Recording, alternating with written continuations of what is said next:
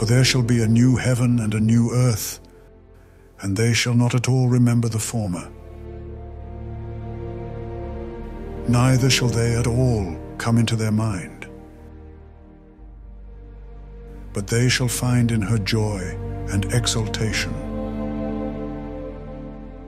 For behold, I make Jerusalem a rejoicing, and my people a joy.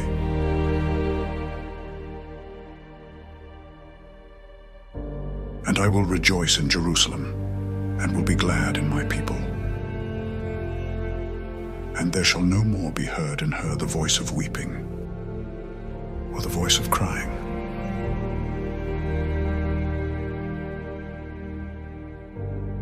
Neither shall there be there any more a child that dies untimely, or an old man who shall not complete his time. For the youth shall be 100 years old, and the sinner who dies at 100 years shall also be accursed. And they shall build houses, and themselves shall dwell in them. And they shall plant vineyards, and themselves shall eat the fruit thereof.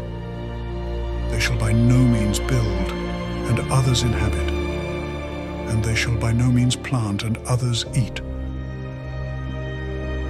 For as the days of the tree of life shall be the days of my people. They shall long enjoy the fruits of their labors.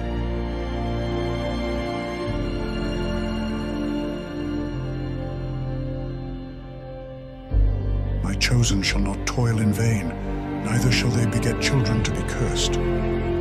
For they are a seed blessed of God, and their offspring with them.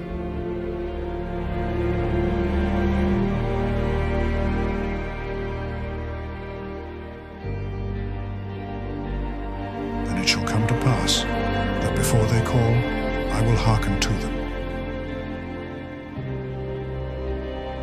While they are yet speaking, I will say, what is it?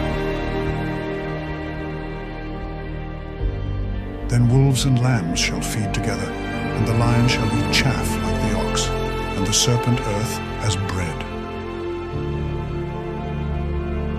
They shall not injure nor destroy in my holy mountain, saith Yahweh.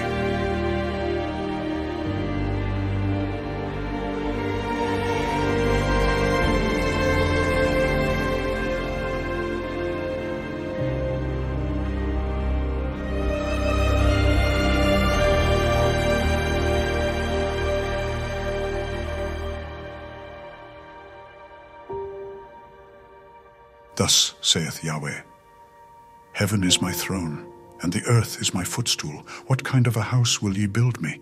And of what kind is to be the place of my rest?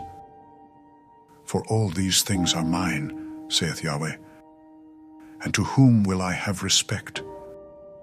But to the humble and meek, and the man that trembles at my words.